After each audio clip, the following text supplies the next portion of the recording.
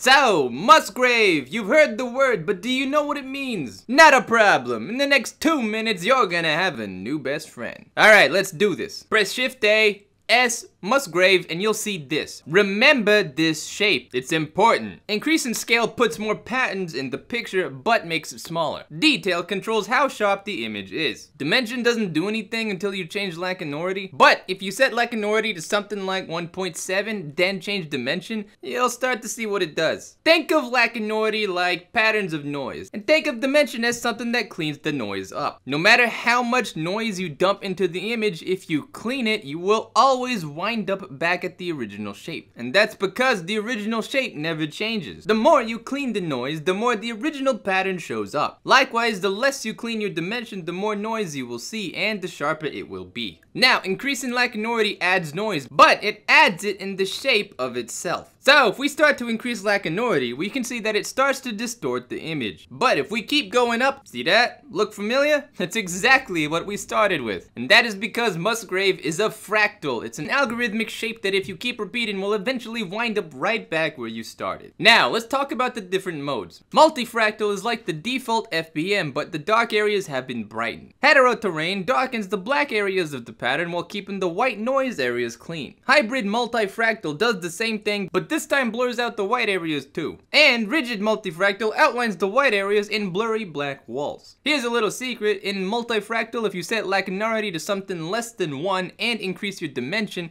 you'll see these super sharp wave looking patterns. And if you change mode to heteroterrain, Lackanority to 0.9, and dimension somewhere between 10 and 20, you'll be able to black out certain parts of the maps into webs, and it makes a really cool abstract pattern. In Blender 2.81, if you're in rigid or hybrid mode, you'll see two options called offset and gain.